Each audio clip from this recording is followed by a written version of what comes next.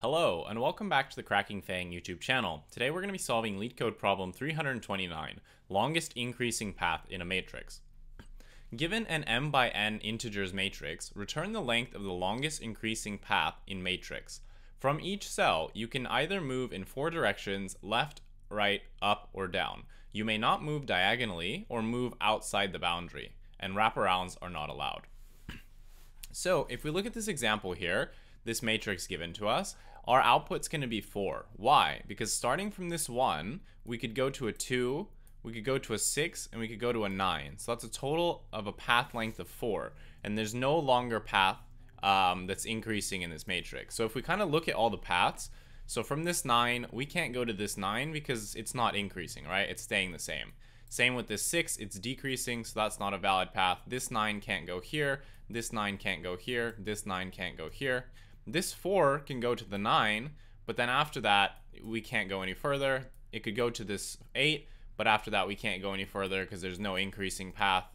Then we could try at the 8, can't go in any of these directions. This 6 could go to the 9, but then it can't go this way, that way. And then we can't go down, we can't go left. This 1, oh, this is already the path that we tried. This 2 could go here and here, but that's only a path length of 3, whereas we have the optimal of 4. So basically what we want to do is for each position in our matrix here, we need to try all the possible paths that we can take, and we can cut it off immediately once we see that we can't go any further. So once say we start at this 9, if we go to this 9 and we see that, okay, well, the value that we're at, this 9, is not greater than the previous value, then that means that we can simply back out of searching because we know that this isn't a valid path anymore. And notice how, we explored here and saw that we couldn't go anymore. And then when we went to this 4, we also came to the same 9. What we can do is we can actually keep a memo dictionary to basically keep these paths in memory to tell us, okay, have we been to this 9 here? And the way we'll do that is we can think of this as being kind of like an X and Y coordinate plane. Whoops.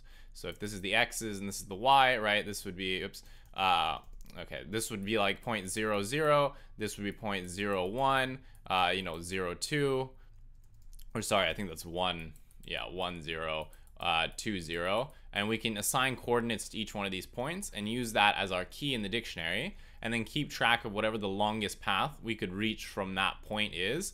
That way, if we ever return to that point, we can simply look into the memo dictionary and reuse the computation. Because we're doing a DFS, there's going to be a lot of repeated work here because we have to try all possible paths, and we obviously don't want to be recalculating everything.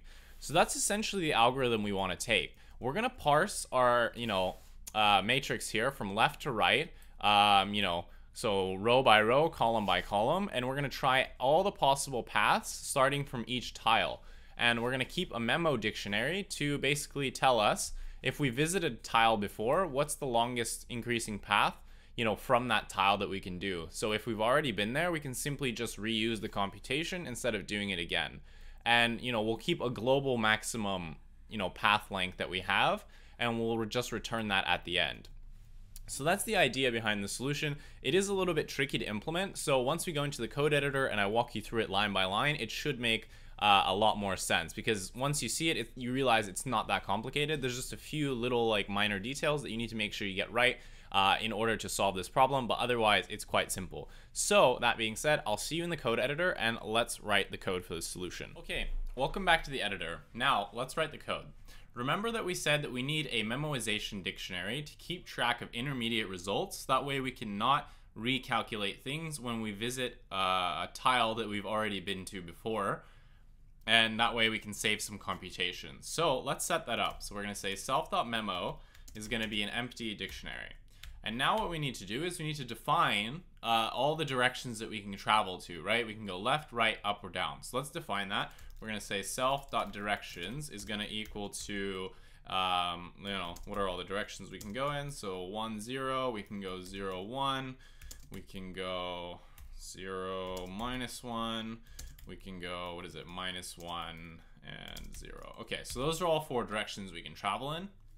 Now we need a variable to store our result, and we're going to initialize this to 1. because remember that a tile by itself is considered a path length of 1. If we look at this path here, there's 4 tiles and we should output 4, which means that a starting tile can be counted as part of the path. Even though we technically haven't moved to another tile, it still counts as a path length of 1 if you just stay at your current tile.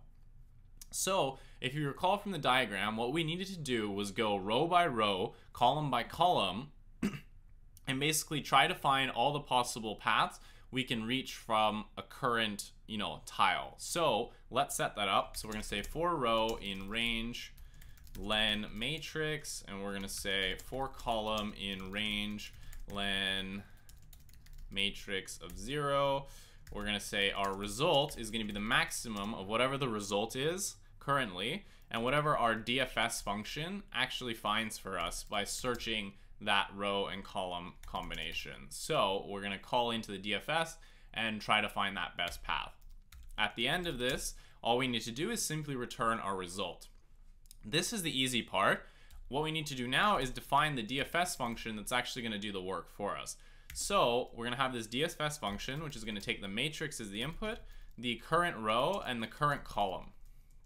Now what we need to do is we need to check whether or not our current position, this current row and current column combination, has actually already been visited. If it is, then that means that we'll have something in self.memo and we can reuse the value instead of recomputing it, which would be a waste of time. So we're going to say if the current row and the current column is in self.memo, then what we want to do is simply return self.memo of the current row and the current column.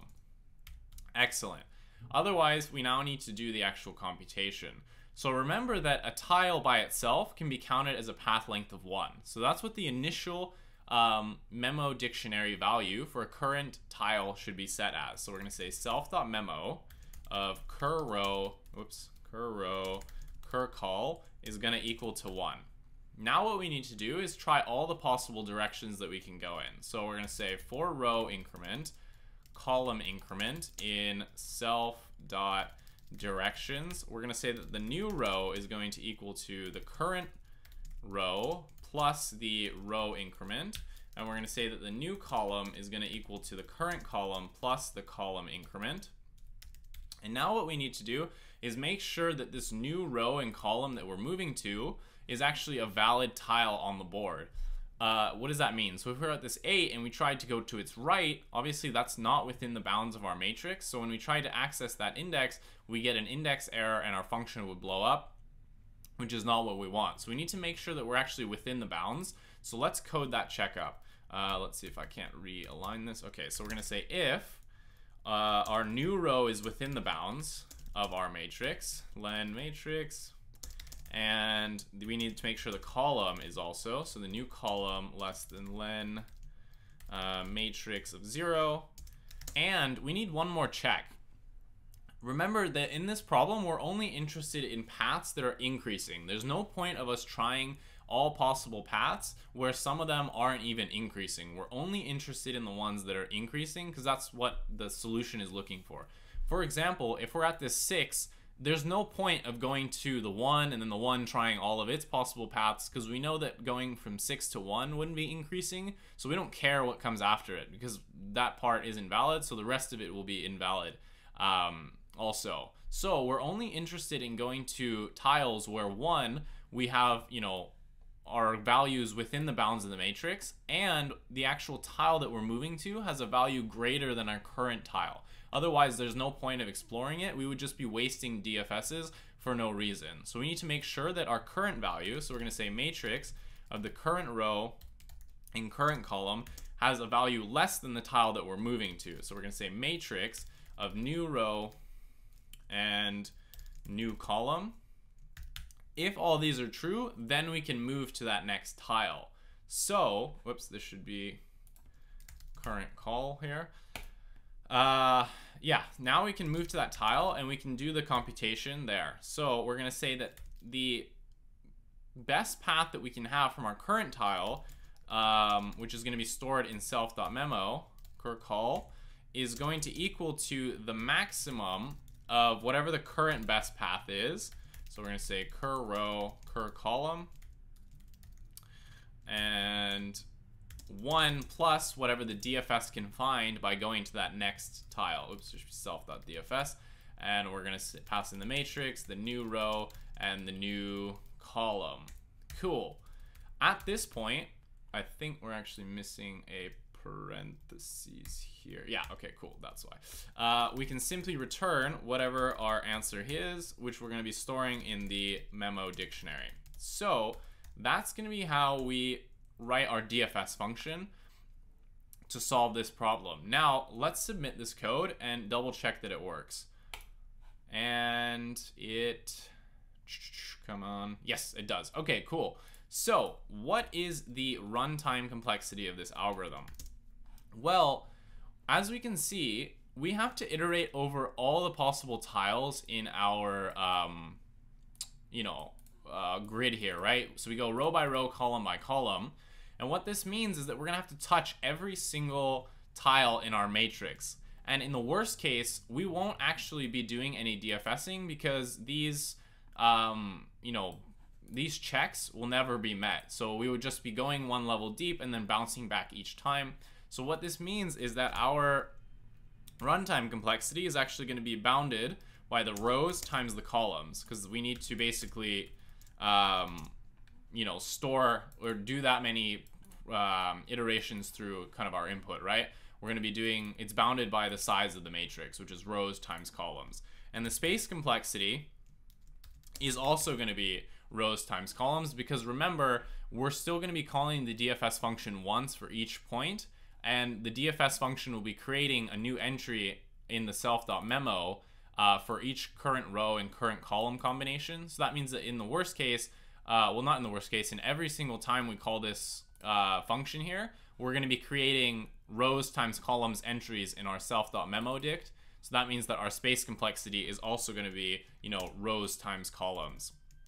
So that's how you solve this problem. This isn't particularly a tricky problem. I think that the only hard part is kind of figuring out this part inside here, how to actually figure out the best path and making sure that you're not wasting time by going to tiles that don't have a value greater than your current tile, because then you'd just be wasting iterations and your solution can time out. So you need to prune your search early by making sure that you're actually moving to a valid path. Otherwise, this is a pretty standard DFS question. You're defining your 4 directions and then you're going in each one of them, and some sort of condition needs to be met whether or not you can proceed forward.